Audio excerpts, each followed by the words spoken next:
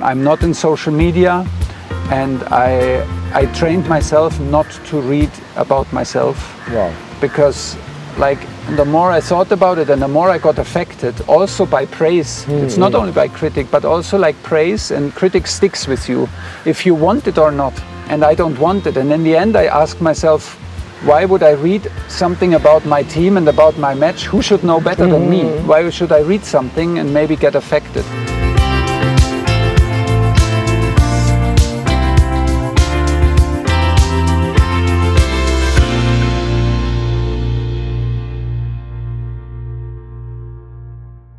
Very warm welcome to all of you to Ayurvedic Healing and Beyond. And in today's episode, I have a very inspiring special guest. Someone, maybe many of you know if you are fans of football, but this guy is a genius, and many football critics consider him arguably one of the best coaches ever that we have seen. And he has come for an Ayurvedic treatment, which was a big honor to everybody in Ayurveda and to everyone in Kerala. And it is none other than Thomas Tuchel. So Thomas, thank you so much for being a part of this Ayurveda treatment and also for agreeing for this interview. Thank you for having me, and thanks for the introduction. It was very kind, very kind. So Thomas, what brought you for Ayurveda in the first place? Well, since long time I got closer and closer to Ayurveda through meditation, and got familiar with the lifestyle and with the routine that is attached to this philosophy, and I had always a good feeling about it, and I had a very demanding year and some demanding years in private sector and personally, and very demanding years in the last 4 years in working. So it was my wish to come here since a long time. One of my assistants did it 5-6 years ago. And still we keep on talking about it, so now was the moment for a little break and a new start in my life, and I was very happy until now that I did it.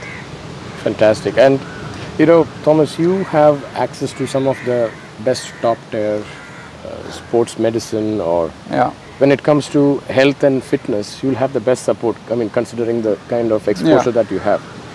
Looking at all that experience in your past, and after going through this intensive Panchakarma treatment, where do you think this will fit in? I mean, for a person who is very health conscious like you, where would this fit in? I think it would fit in. You are right.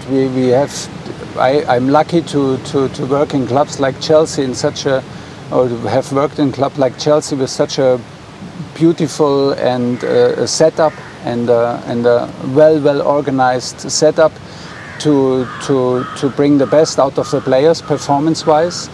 And there are, like, I think a lot of things that we experience here actually are also part of high-level sports. Like we have a routine, we check what the players should eat, what they should not eat.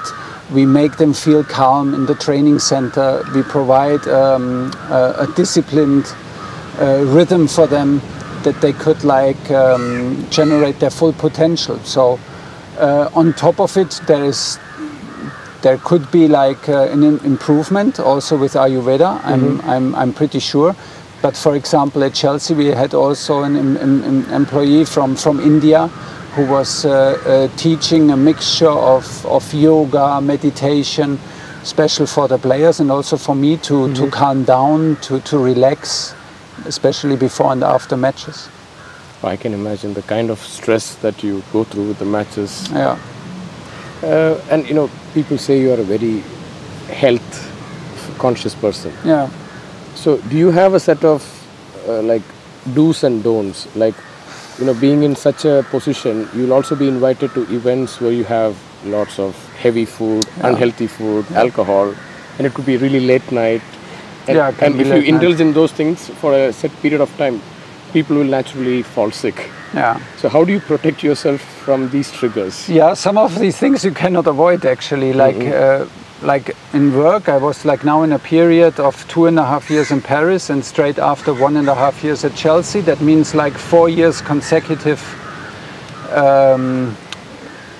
of playing matches, and a lot of matches are late night. So I'm a person who struggles a little bit to eat too much before a match. It's like almost like the players. It's a light meal 3 hours before a match. But then after the match, the players like who really worked a lot, also physically, they can more or less eat what they want. And the temptation is huge to also eat a lot late at night. That means like a game is at 10, at 9 o'clock it can be 10, 11, close to midnight when you get food. And of course, as a coach, you release also a lot of stress. So it can happen that you eat also with the players a burger, you eat sweets for dessert. And that, of course, affects your sleep and your mood and your feeling the next day. So I was happy when I entered this high intensive period in Paris and in Chelsea that I already set up a routine for myself. Like a routine that is based on normally to not eat after 7 o'clock, to try not to eat carbs for dinner, to try to reduce sugar, maybe leave sugar away for dinner and after sugar. There are always times where it's a bit easier, sometimes not so easy. I gave an interview in England after a defeat, and they said, "How did you cope with it?" And I said, "I needed two real blocks of chocolate, I'm sorry, in the night, and I needed to watch the game again." So this can happen, but I think your body can accept it better if in between you have your routine, you have your sleep, you have your sport. So I tried this and I learned that it's healthy and good for me if I try to have my alarm at the same day. Then it includes also a routine to bring my children maybe to school, then to have breakfast at the same time, and to include like your at least 30 minutes of sports a day whenever possible. Wow, that sounds like a super routine German time. Yeah, I try. It sounds maybe better than it is in real time, but I learned also not to expect then too much for myself. If work becomes crazy and the stress is on and the games are on, I think it is also allowed to eat sometimes late, but it should not become a habit. And I think to be aware of it makes it easier then to live up to it and see the results, that you feel you have more energy if you follow your routine. When to eat, what to eat, and to take your blood test regularly and to know what your body does not like in terms of allergic reactions. I think this is the first step, and from there you go. I lost a lot of weight compared to my first 6 years of professional coaching to now. I lost a lot of weight. When I was there, I did not have the routine, I did not have the knowledge what is good for me.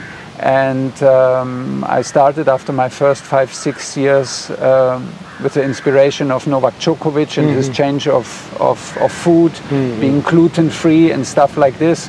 This inspired me a lot and brought me now all the way here. That's fantastic. And Thomas, you know, since you coach with a lot of people, you also incorporate this to your players that work for you? I mean, that you coach?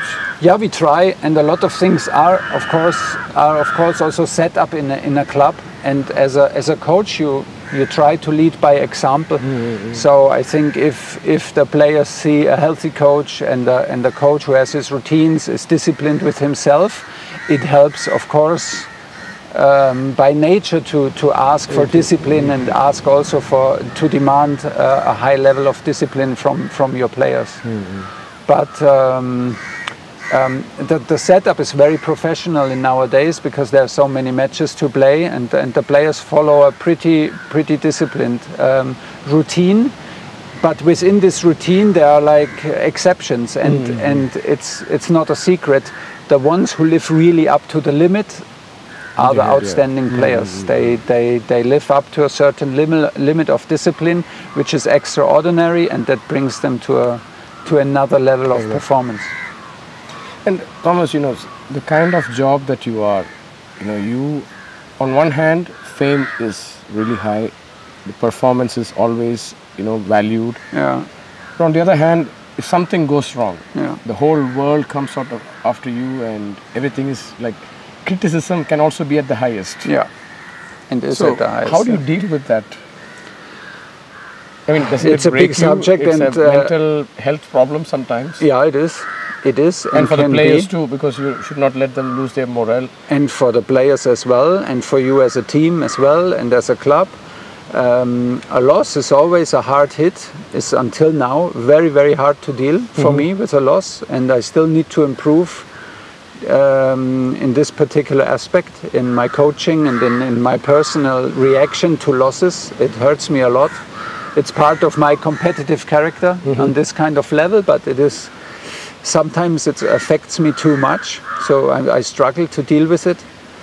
It helps me personally as a coach then to watch the match again, to understand, like, from this general feeling of just general negative feeling, to channelize it into what really happened, what can we do, and from there create already, maybe until the next day, create already solutions where we can improve. What do we tell the team? And then there are very different aspects of losing. I mean, we played, for example, with Chelsea, 2 finals in the cup in England against Liverpool, and we lost both in penalty shootout. And we had the feeling, okay, we left everything out there. We had chances. Liverpool was one of the best attacking teams in Europe at this moment. We kept them down to no goal against us. We played 0-0 both matches, overtime.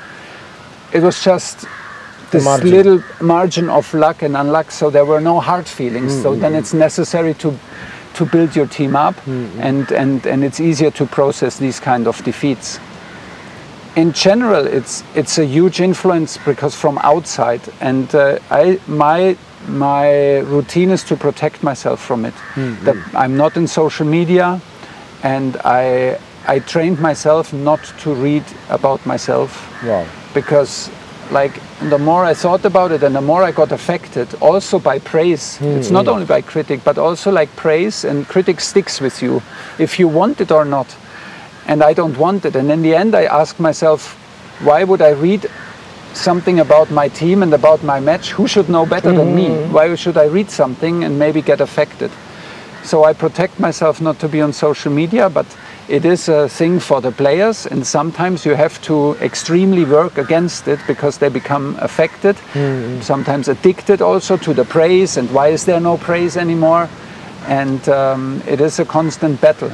Sometimes you have to be very clear with your team if you think that we didn't give enough or we didn't follow the plan.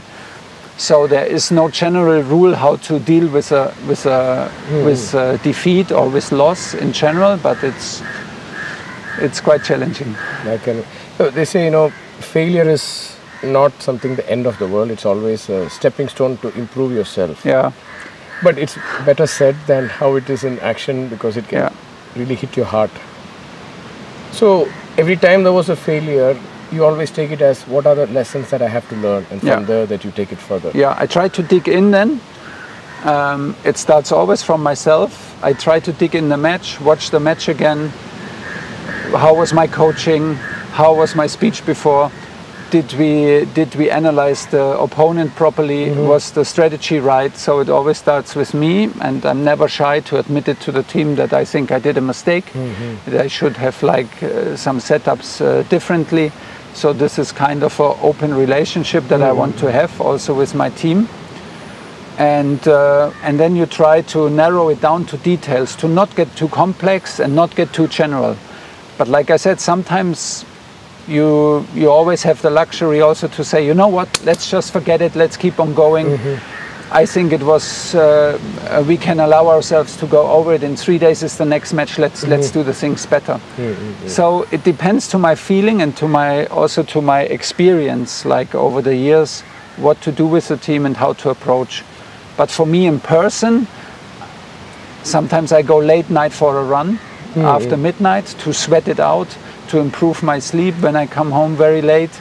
Was a routine I started in Dortmund. No matter if we won or lost, I just went out at midnight for a run. Go to the sauna or whatever, and don't forget your routine, because it helps you, especially over moments where it gets tough. And of course, we all know we need these tough moments to improve, but when they are there, it feels like this is going to be forever. It feels like forever, exactly. At that time, we need the self-talk. It's just not permanent. Yeah, you need the self-talk, you need also the experience, and you need some tools like focusing on the detail and not on the big picture. Just like adjust some details and the big thing will get better. You know, sometimes when we watch the match on television, the camera just focuses on the coach and the coach is like going all over the place. Really? And we think the coach is really like going through the opera. Like I don't know what you're talking about. No, in that, you know, some coaches really go me too. They like, why is the match going like this? You should be playing like that. But does it really help to improve the performance of the team, or it's more like the frustration is being released? Yeah. Like I would say, like most of it is like frustration and stress release for yourself. It's normally a full stadium. The connection is very hard to get. Sometimes I feel sorry for the players who are close because they are always the ones who get the constant feedback. But okay, like it's also, it happens to me regularly that the energy of a match like sucks you into it. But it's also a sign you give for your bench. I think like if the substitutes and the staff on the bench sees, oh, the coach is up to a fight and he's not shy maybe to fight with the other coach. It can also be a sign to be brave, to be aggressive and to not be too calm, but it works in both directions. And of course sometimes I try to reach somebody and it looks like in an opera, but it's more for me in the end. How was it during the COVID times? You know, there was no spectators in the stadium. And it was much easier. Actually, for us coaches, it was much easier. I had the feeling that the games become more tactical, and we missed the spectators a lot. Of course, a lot. That energy is. And you felt that the momentum that a crowd can create was missing. So it was more tactical. It was more controlled. Because, like for example, in a Champions League match or in a Premier League match, there can exist some minutes where you just lose control of this match as a coach because the energy is there. If you play in Liverpool, if you play at Stamford Bridge, a Champions League match at night, it can create an energy where you cannot hold it anymore. So the players are there just going wild, and it's very difficult to coach them. But we are living for this kind of moments to create this kind of energy. As a coach, it was more controlled without spectators, but no fun. It's an emotion. Yeah, but no fun. And Thomas, you know, you talk a lot about intuition. In many of your interviews, you say there's no logic here. It's just a gut feeling. You cannot explain it with logic here. And even when we had a lot of conversations, you speak a lot about it's all about intuition. So what is intuition for you? And was there a time, oh, I wish I listened to my intuition in the past, it would have been better. Now, has it, you know, have you refined your intuition and you feel this is one of your core strengths in what you do? Yeah, and I think it's also down to experience, I have to say. Like what we call maybe sometimes intuition is maybe a feeling that is developed because you unconsciously recognize the situation over and over again. You have experienced it and it gives you a good feeling or a bad feeling in your stomach, and then we call it maybe intuition. But to listen to our gut and to have a healthy gut for that and to listen is a huge part of it, and I will not miss it and I will not underestimate it. You can plan a lot of things, and especially in coaching nowadays it's about planning, about organizing and finding the right setup. But especially during a match, I would always love to keep my intuition. And sometimes you regret it that you did not follow your feelings straight away, and you maybe go into an exchange with your assistant coaches. They have a different view. Sometimes it's good, sometimes you have the feeling, it held me back. I should have been more active. I should have made a substitution or a change of tactics. But it's a huge part, and I think it comes more and more with experience, that you experience these kind of situations and you develop a feeling for it. And it's not everything is explainable in this kind of coaching. It's very hard to put it into words and And this is an aspect that I will not miss, and I will always trust also my gut feeling. And the longer you take for a decision, the more your brain comes and holds you sometimes back from being brave, from show some courage or be creative. So I try to not lose connection to my gut. So you mean to say intuition is about be as aware as possible with your every experience, so you can in future when something is similar, you know, I don't want to do that again, let me be more creative this time. And also on a subconscious level, like now you in this case you would be very aware, oh, I experienced this, I don't want to do this again. But in an intuition level, I think it is also an experience, but maybe you cannot even explain how you felt it. That you think like, I think if I change now this player, I think he could make the real difference. Or sometimes it builds up through weeks that you have, or like through a training session, and I feel a body language from a player different, and it gives me a gut feeling, an intuition that maybe I should let him start tomorrow.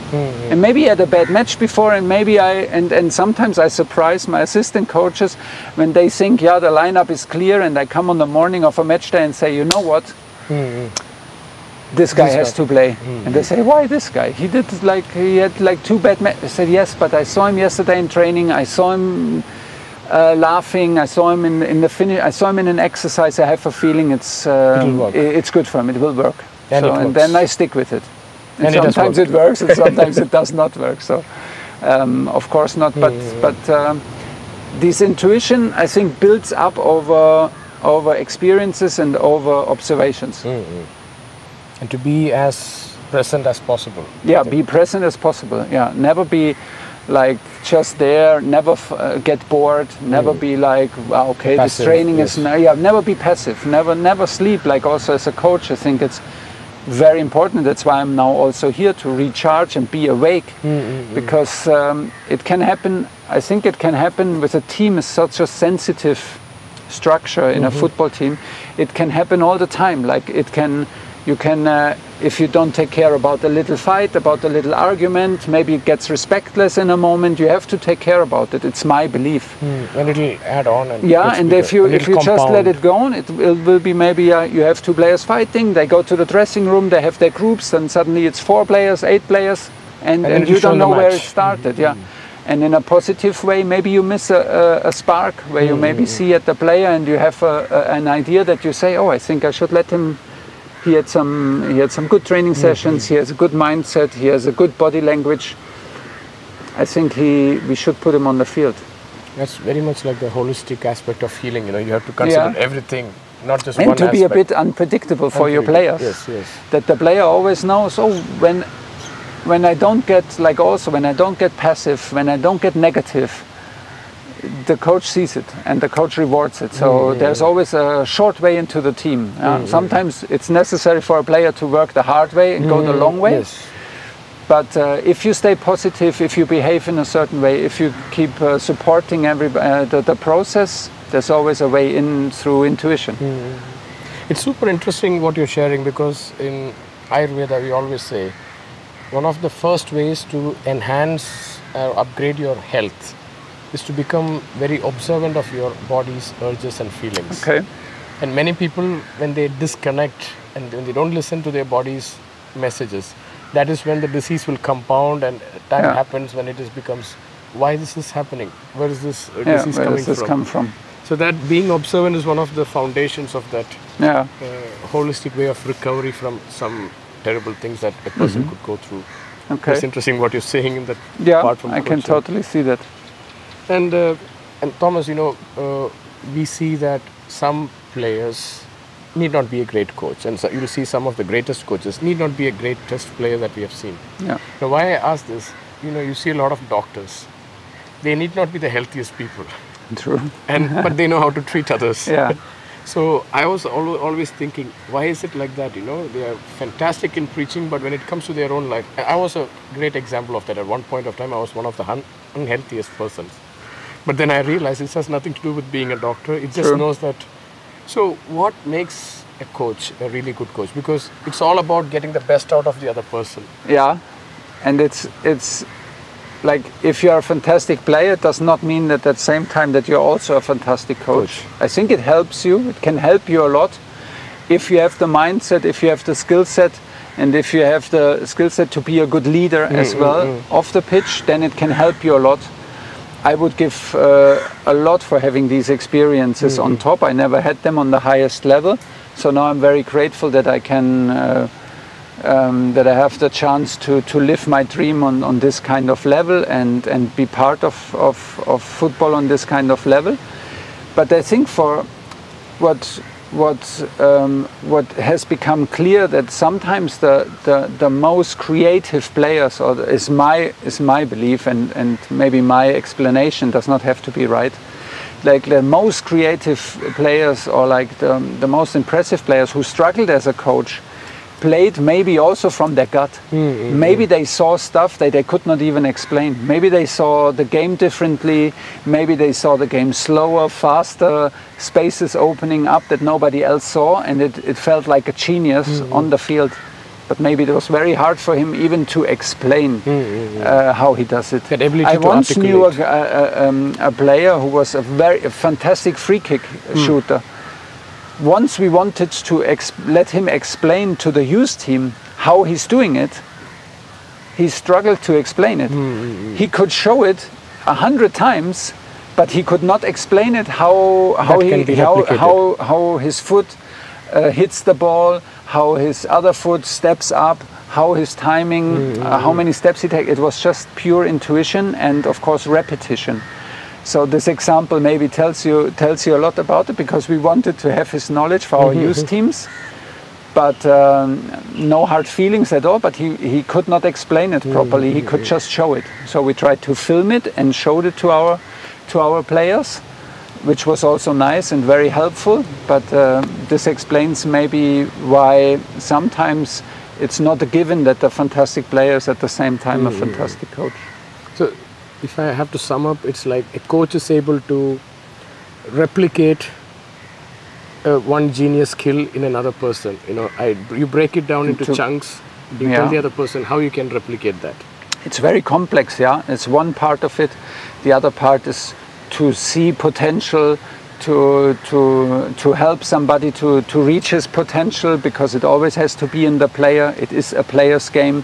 So you're more a helper, you're a facilitator, you're somebody who pushes someone who needs to be pushed, you're somebody who protects someone who needs to be protected, who needs to be calmed down. So you have a huge influence on your staff around the players. Like in Chelsea, they were working around 80 people around the first team to push 24 players to the limit. So you're also very important for them, like to create a culture that everybody goes into the right direction and goes into the direction, how can we influence this team to win the next football match, because this is what it is all about. And then it becomes very, very complex. And you don't have to, I think you don't have to, I am certainly not the best football player, and I have never been. So it's not always necessary to explain everything. I think it's absolutely okay to also ask, to get feedback from the very best players in the world. Why should I tell Thiago Silva how to defend? He knows how to defend. He tells me where he feels comfortable, where he needs protection, and then I try to adjust our system and to create a behavior as a team that he feels confident. And then in the end, hopefully everybody feels confident, and then it's a give and take. But it's not that I explain him like a youth player how he should have his body position. He's far too experienced and far too good that he needs that kind of advice. This is, for example, a huge difference between youth football and then the highest level of coaching. That's quite phenomenal. I mean, it's more about creating that culture where everyone feels this is where I perform better, and you identify and putting them in the right place. Yes, and then you need to find a tactic, and they know very well, like, does he know what he's speaking about? Does he analyze the opponent properly? Does this really happen? And does the training make sense? Is the training fun? Actually, are we fit? So also the basic things.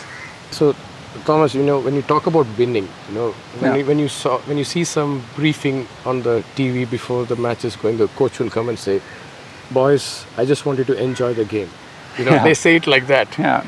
But at the same time, the moment the match starts, you could see the Yeah, yeah. expectation. My God, Yeah. why are you not playing like this? Why are you not? I mean, we as Yeah, a yeah, of spectator course. also expects that. So in spirituality, we say enjoy the process, disassociate from the outcome. Yeah. It's easier said than doing it. Yeah. But do you think that is possible? If yes, how? I think I said it myself, but listen, if you're not prepared for it, to play with freedom in your mind, to play with courage, that you're allowed to take risk, but if the player does not feel it, it will not help him if I tell him, hey, play with freedom. It's just a game, because maybe he feels the biggest pressure. And sometimes I have to tell you, I step out even now as a coach, and I feel the tension, like in big matches. I feel the tension that immediately I admire my players, how they can feel under such kind of pressure, emotions, and the tension in big matches. I'm not sure if I could do it. I was never on that level. So the thing is, what is true about this sentence, that we coaches, or me as a coach, we want to play our players to play with a freedom, and to don't think about the fear and the danger, what can happen, but to think positive about it and be brave. But you have to install this feeling before. This is my belief. So like one of our credos is more or less like that we try to implement is like we train how we play, and then we play how we train.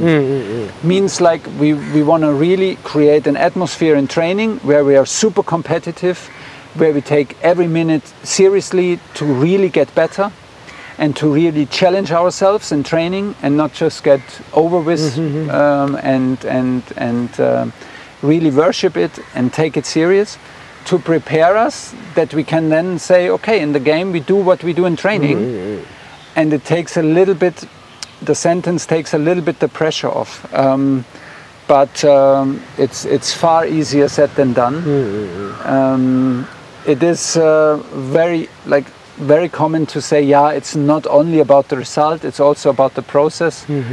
But the end result, like my experience in Chelsea, in Paris, in Dortmund, in Mainz, it is about the results, I have to tell you. And you can overcome one loss, you can overcome a short period of results that are missing if the players feel, yeah, but we are on the right way, but it cannot be too long, otherwise nobody trusts the process anymore.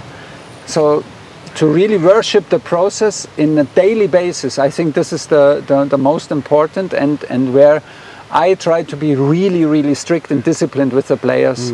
So be on time, be friendly, be respectful. It starts with this, but then how we train, again, be on time, be ready, be awake, give your very best. And then you have, you will feel maybe a certain freedom that in the game we don't expect on top of it. We just expect what you do as a habit. That's maybe the ideal scenario. But it is also a mindset. I experienced this mindset, this change of mindset, when I went from Mainz, where we did not play in European competitions and did not play for titles.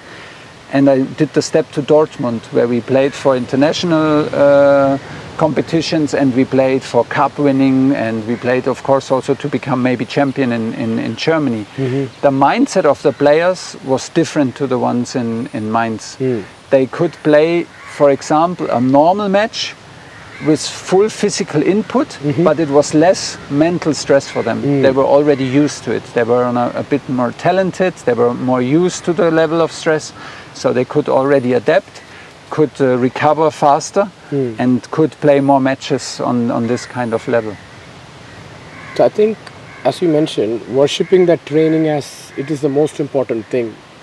I think that's the and worshipping your day, like almost the whole day, like worshipping also, like, and I always want to be observant. How do they treat the guys in the kitchen? Does somebody take his plate and bring it back when he's finished?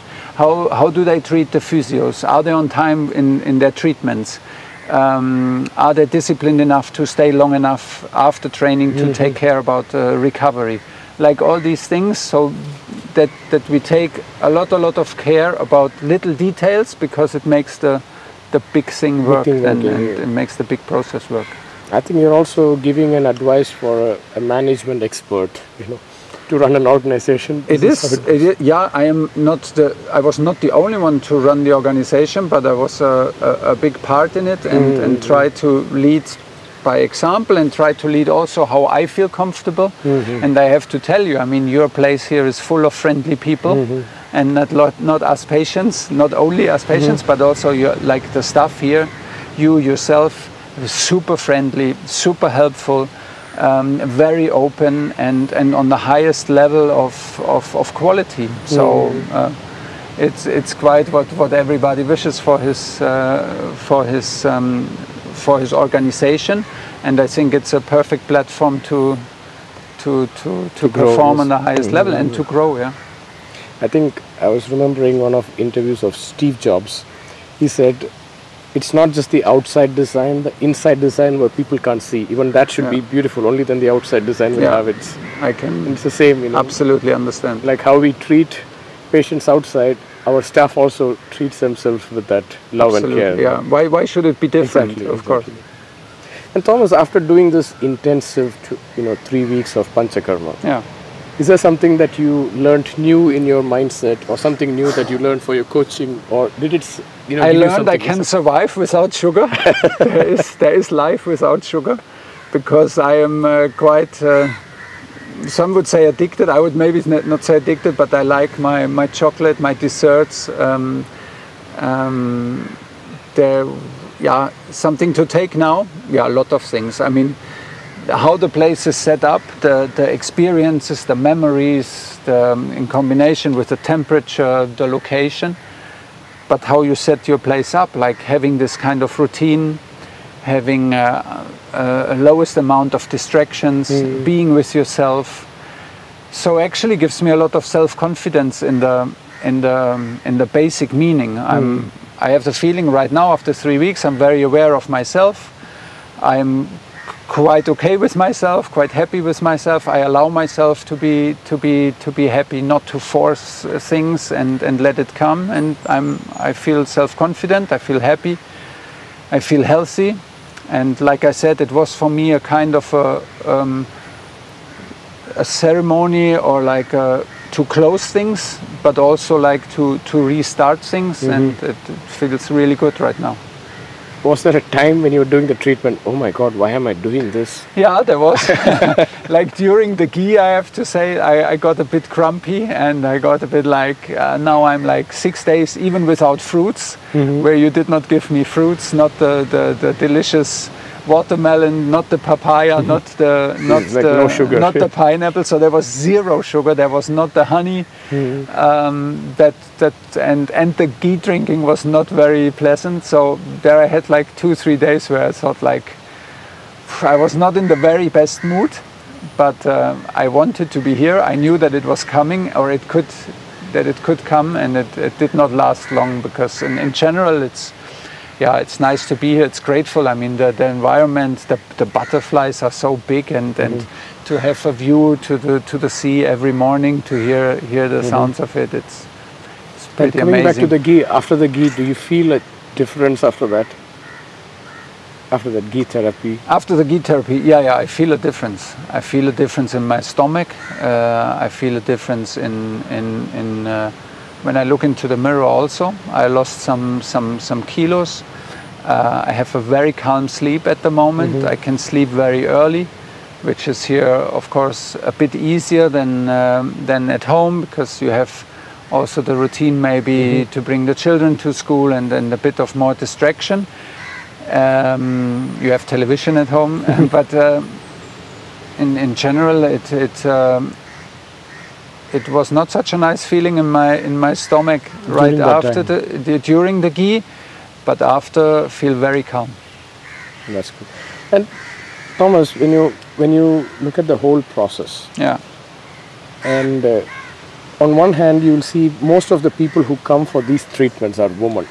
This is one thing that I've seen. People coming for retreats, whether it's yoga or Ayurveda or such retreats or detox, you'll see more women coming than men.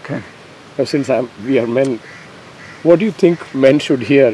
Should we also get into more of these treatments? Because we are told, no, we go for such treatments only when we are really, really sick. Yeah. And also considering the pressure that is being put on. Yeah, I think it's a fantastic experience also for me, and I can totally see like the male thinking and the roles in which we are put, and I often enough live up to it. Absolutely, maybe the women are more open, but yeah, it is, and I want to be very honest, it is a bit of an obstacle to overcome, to go at 6 o'clock for yoga and see a lot of women, and you wear your gymnastic clothes and you're like the most stiff guy in the whole group. So it's not so nice always to do this. But if you are objective, you feel better after. And yeah, I can just say, like, I never felt like people were pointing the finger.